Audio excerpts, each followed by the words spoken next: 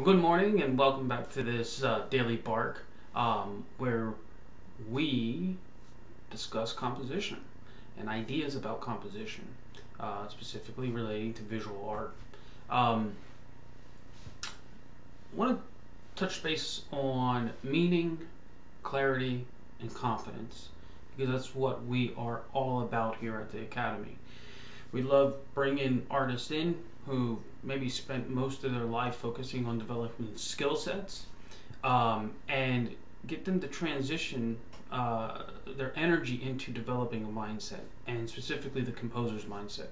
Because again, skill sets are just the building that you build on top of the foundation. The mindset, the composition itself, is actually the foundation of the artwork.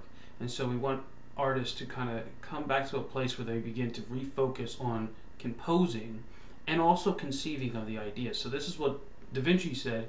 He said that the art is in the conceiving and the designing, or composing, okay, and not in the actual execution. So the execution is really where you develop your skill sets. If you want to be a master painter, you can be a master painter and develop that craft. If you want to be an architect or an interior designer or a fashion designer, an illustrator, whatever it is, these are the skill sets, and these are the tools. You're gonna have to learn the tools of that trade, and master those, okay? But what they all have in common is a common language of composition and design.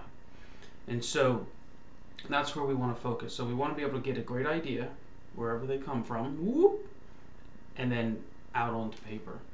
Once we have that blueprint, then you can begin to really apply your skill sets to actually construct the painting or the sculpture or the architecture or whatever.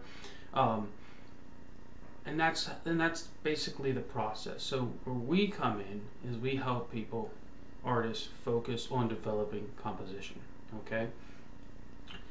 What we found is when dealing with artists who come to this place where they're struggling, and the reason why they're struggling is because they've developed these skill sets and they become really, really good at what they do. But they look at their artwork and they say, there's no meaning to it.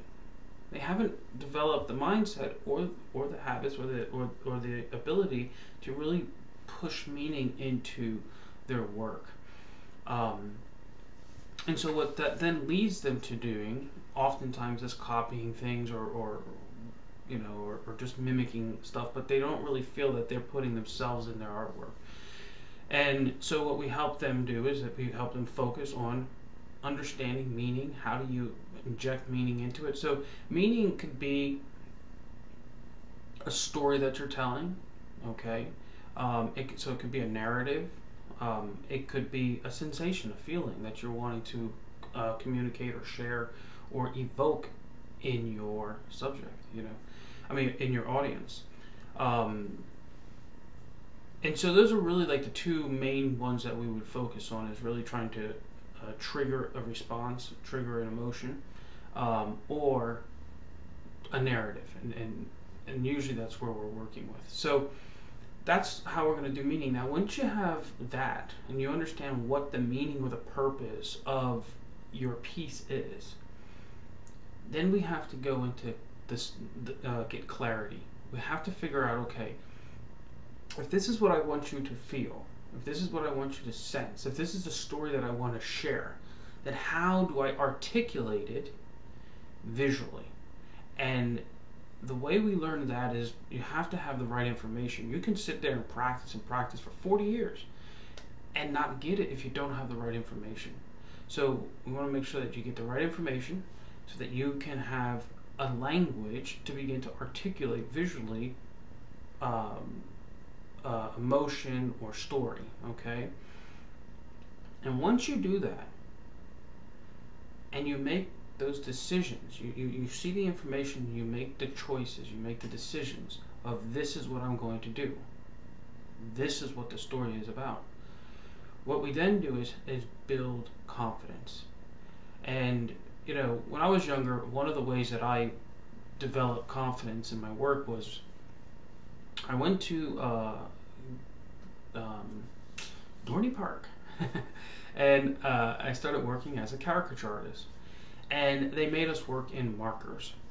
And what I realized is when you start working in marker or pen, okay, um, you can't erase. And so you quickly develop confidence. So when you make that mark is done. You can't go back and erase it. It's done. And it takes a little while, but you end up building a confidence that when your mark is what it is and it is what you want it to be. And you keep practicing that. So I often encourage people to sketch with a pen or some type of marking marking tool that doesn't erase. Okay, so by eliminating that that option, it causes you to step into a place that normally you'd be very uncomfortable with. But in that new place, you begin to find a deeper sense of yourself, a confidence, a certainty, a surety, and that's an amazing thing. And it comes out in your work. I mean, I can look at someone's drawing and tell what they were thinking because of the lines. So if the line is smooth, that's one continuous thought. But if it's like jagged, like this, goes like this, there's a jaggedness and there's a hesitancy through it. There's uncertainty. It's awesome when you see somebody's mark and then it stops, and especially with a pen or even with a pencil, it gets really dark and thick right in that moment, in that spot, and then they move off to somewhere else. And so what happens is this is really, really cool because you get to see you get to see where they changed. They had a thought and then they changed their thought. And that's really, really awesome to see. So that's what we do here at the Academy. If you're interested in learning more information about this, just have a conversation. If on Facebook, just Facebook me, message me. We can talk about it. What I like to do is look at people's work. We have a great conversation. We can discuss what's working, what's not working, how to improve things, and really find where you are. Some artists are. The meaning part isn't an issue for them. They have great ideas. They're very clear on that.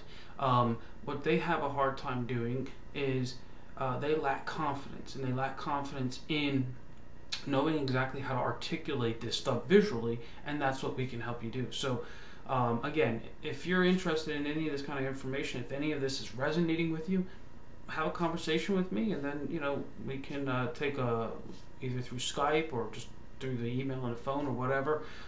We can do an art assessment, just look over your work and see how you're using composition, where you're usually there's probably like 2 or 3 major areas that people are weak in, and so we can really just kind of get in there and focus and bring you up in those areas. And in doing that, you're just going to grow in your confidence. You're going to be so excited because you're able to have great meaning injected in your work. You're going to be able to see things far clearer. And again, you're going to have this confidence. And that's what we want. And that's what we get. Talk to you later.